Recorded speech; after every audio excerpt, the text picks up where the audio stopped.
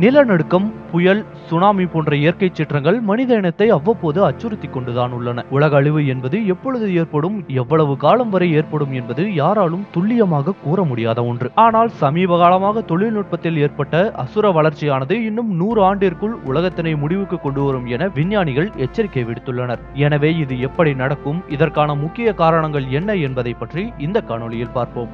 Biotech disaster. மருத்துவத்துறையானது மரபணு ஆராய்ச்சியின் மூலமாக இன்று மிகப்பெரிய வளர்ச்சியை கண்டுள்ளது. ஆனால் சில சந்தர்ப்பங்களில் நோயை குணப்படுத்தவும் மனித இனத்தை காப்பாற்றவும் மேற்கொள்ளப்பட்ட சில ஆராய்ச்சிகள் அழிக்க முடியாத சில வைரஸ்கள் உருவாகவும் காரணமாக அமைந்துள்ளது. இதற்கு சான்றாக சமீபத்தில் கண்டுபிடிக்கப்பட்ட எபோலா, H1N1, HIV போன்ற கடுமையான தொற்றுநோய் வைரஸ்களை சொல்லலாம். பல நூற்றாண்டுகளுக்கு முன்பு வரை இந்த உலகில் இல்லாத இது போன்ற புது தொற்றுநோய்கள் தற்போது மனிதர்களுக்கு வருவது மருத்துவத்துறையில் ஏற்பட்ட வளர்ச்சியும் ஒரு முக்கிய காரணம் என்றே கூறலாம். இது போன்ற தொற்று நோய்கள் மனிதர்களை அழிப்பதில் அணு ஆயுதங்களை விட ஆபத்தானவையாகும். Particle accelerator. அணுசக்தியின் மூலங்களாக கருதப்படும் எலக்ட்ரான் மற்றும் புரோட்டான் துகள்களை அதிவேகமாக மோதச் செய்து அதிலிருந்து வெளிவரும் ஆற்றல் குறித்து ஆராய்ச்சி செய்வதே இந்த அமைப்பின் நோக்கம். உலகில் உள்ள சில முக்கியமான அணுமின் நிலையங்களின் சுரங்க பகுதியில் இந்த ஆராய்ச்சிகள் நடைபெற்று வருகின்றன. ஆனால் இது போன்ற ஆராய்ச்சிகளை பூமிக்கு அடியில் சோதனை செய்வது உலகின் பேரழிவிற்கு வழிவகுக்கும் என புவியியலாளர்கள் கருதுகின்றனர். Artificial intelligence.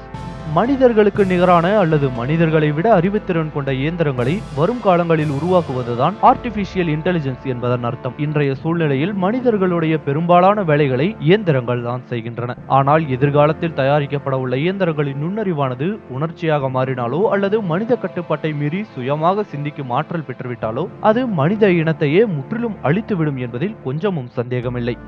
Nuclear weapons.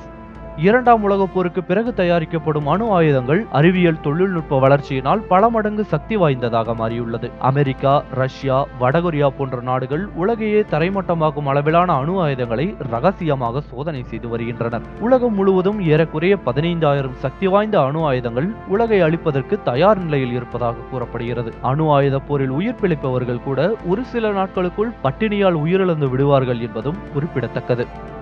Shetty.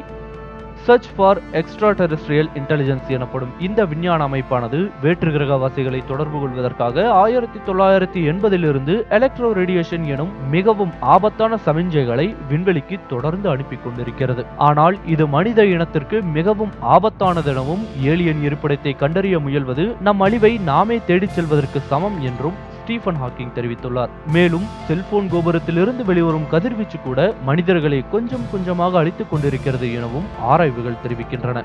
Gamma explosions. சூரியனிலிருந்து வெளிவரும் புற ஊதா கதிர்களில் மிகவும் ஆபத்தானது காமா கதிர்கள் தான். இந்த கதிர்கள் அதிக அளவில் பூமியை வந்தடைந்தால் நினைத்து கூட பார்க்க முடியாத அளவிற்கு மிகப்பெரிய விளைவுகளை ஏற்படுத்துமாம். முக்கியமாக இந்த கதிர்கள் பூமியில் உள்ள அனைத்து அணு உலைகளையும் ஒரே நேரத்தில் அழிக்கும் அளவிற்கு ஆற்றல் கொண்டவை. இது போன்ற கதிர்வீச்சை தடுப்பதுதான் ஓசோன் படலத்தின் வேலை. ஆனால் அந்த ஓசோன் படலமே இன்று ஆபத்தில் உள்ளது என்பது அனைவரும் அறிந்த விஷயமே. Over population. மனிதர்களின் எண்ணிக்கை அதிகமாகும் போது அவர்களின் தேவையும் அதிகரிக்கிறது. குறிப்பாக மனிதன் வாழ்வதற்கு அடிப்படை தேவையான வீடுகள் கட்டுவதற்காக காடுகள் மற்றும் பல இயற்கை வளங்கள் முற்றிலுமாக அழிக்கப்படுகிறது. இவ்வாறாக நாம் மற்ற உயிரினங்களில் வாழ்விடங்களை அழிப்பது அந்த இனத்தையே முழுமையாக அழிப்பதற்கு சமம். அதனால் ஏற்படும் பஞ்சம் மற்றும் பொருளாதார வீழ்ச்சியினால் குறுகிய காலத்திற்குள் நாமும் அழிவது உறுதியாகிவிடும். Climate change.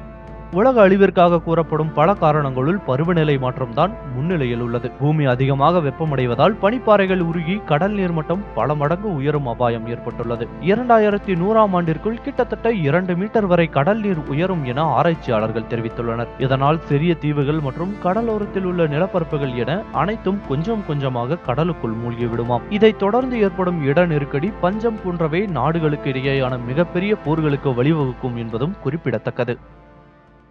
இந்த வீடியோ உங்களுக்கு பிடிச்சிருந்தா லைக், கமெண்ட் அண்ட் ஷேர் பண்ணுங்க. மறக்காம கோலிவுட் டாக் சேனலுக்கு சப்ஸ்கிரைப் பண்ணுங்க.